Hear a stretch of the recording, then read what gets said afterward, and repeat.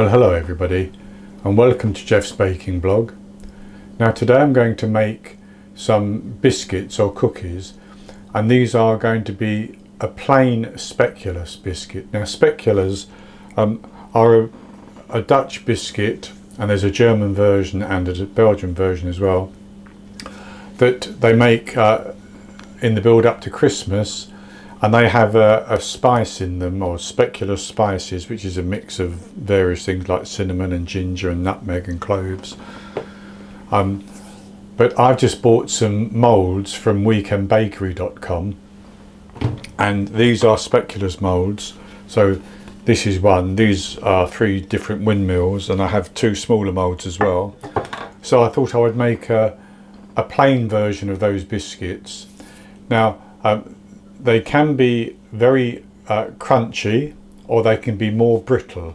If you put baking soda as well as baking powder, they're a more brittle biscuit, but if you leave out the baking soda, they stay more crunchy, and that's the version that I'm going for.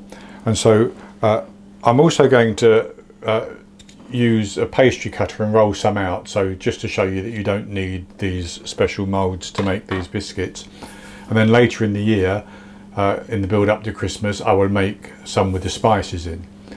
So the recipe for these plain ones is 225 grams, which is 1 3/4 cups of cake or pastry flour or plain flour, 115 grams of room temperature butter, and that is just slightly more than 1 stick, 130 grams, which is 1/2 cup plus 2 tablespoons of soft brown sugar, and I'm using the light soft brown sugar, light brown one, 30 milliliters or 2 tablespoons of milk, or you could use buttermilk, 7 grams, which is 2 teaspoons of baking powder, and a pinch of salt. If you wanted to use the baking soda as well, it would be 1 teaspoon. So I'm going to set some ingredients aside, and I'm simply going to cream the butter and the sugar with my hand mixer until it's all combined.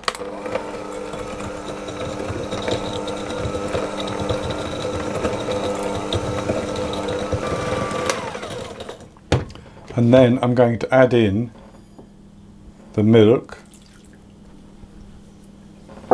and mix that in as well.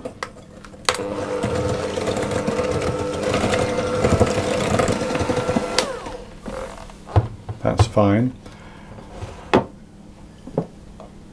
And then what I'm going to do is put my salt and my baking powder into the flour, and I'm going to give that a stir around just to mix it up.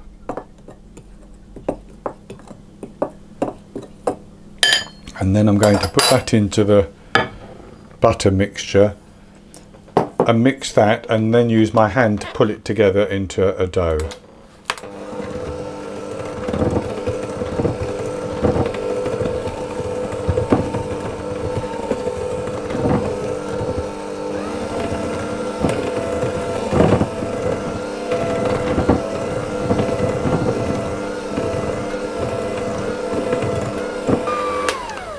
So with that coming together nicely, it's clumping, I'm just going to get my hand in there and mix it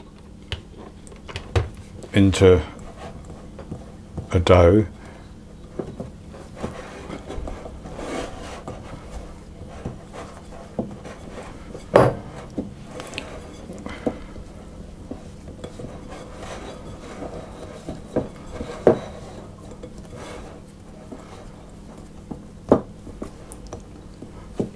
And that's very easy to do, as you can see. So I'm going to form that into a disc,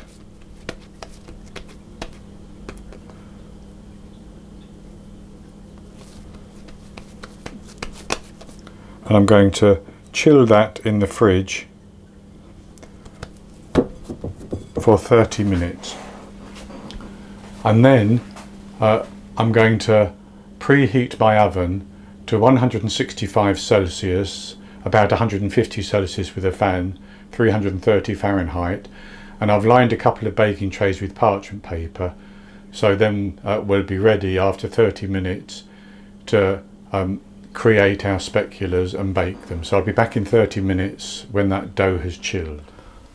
I had my oven preheating at 165 Celsius, 150 Celsius with a fan, 330 Fahrenheit, and I've taken half of the dough out of the fridge. Now what I've done with my moulds is that I've sprinkled them with some rice flour, and I'm going to do one cookie at a time in the moulds. So I'm going to take an amount of the dough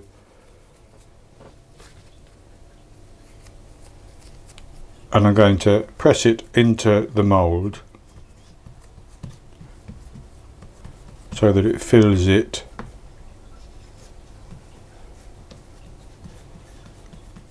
like that, and then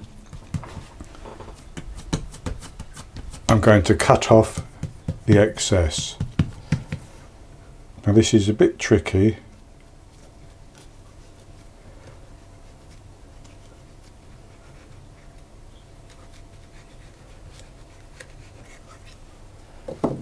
With the excess cut off like that,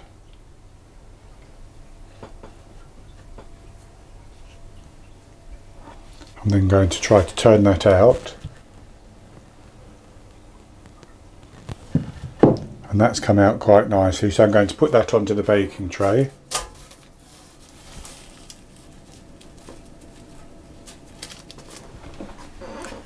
And continue with the other moulds.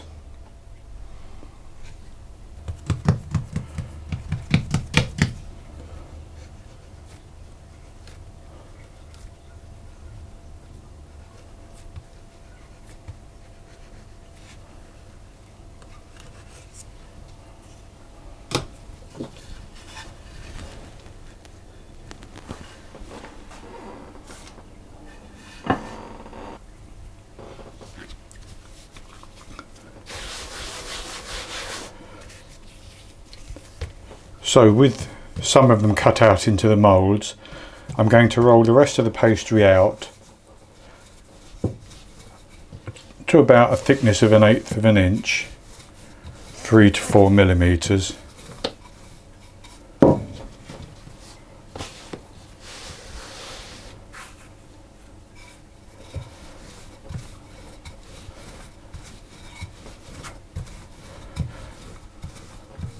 Like that. And I'm simply going to use a cookie cutter to cut out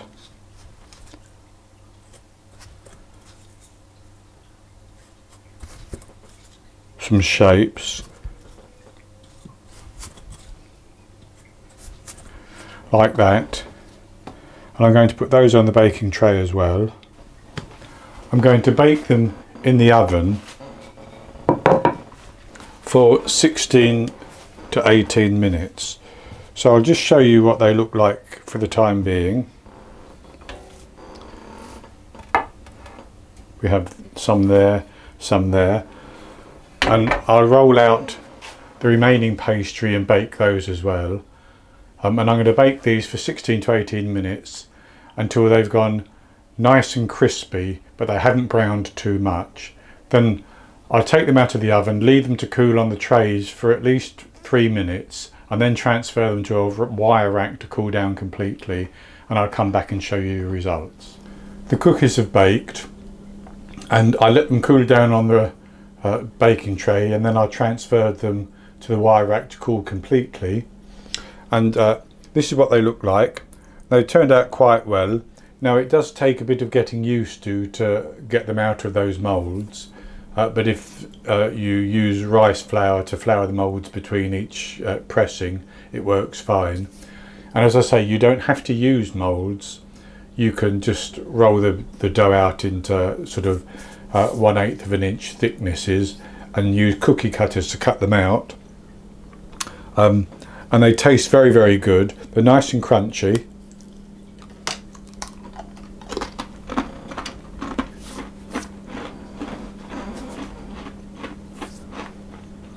And I have that lovely buttery sweetness to them.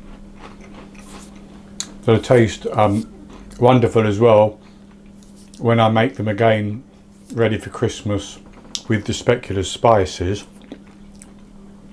And that's going to be it for this recipe. I hope you've enjoyed it, and if you have, please give me the thumbs up below the video and click to subscribe to my YouTube channel. In the top right hand corner of the screen there will be an eye that you can click on, which will take you to the recipe, and I'll put a link below the video for that as well. And I'll be back with another recipe in the very near future, so until then, happy baking.